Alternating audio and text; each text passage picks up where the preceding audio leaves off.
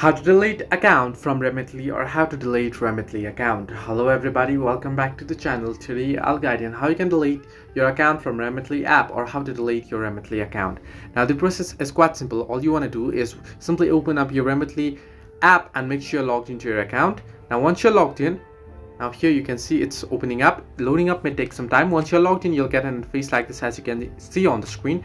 At the bottom of the screen, however, you can see various options. You can see home, recipients, send, rewards, and my Remitly. Simply tap on my Remitly option at the bottom right corner of your screen, and once you tap on it, you'll be headed into various options.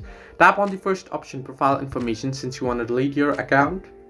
Once here, what you want to do is you want to scroll all the way down below, and at the bottom you can see the option close my profile under my Remitly. Simply tap on close my profile and it'll show you up here. You can see, you can read it if you want. You want to tap on the box icon that you can see with I understand that I won't have access to my profile after it is closed. Simply tap on it and simply tap on close my profile, and it might ask you for some details, and once you do it, once you confirm it, your account will be deleted.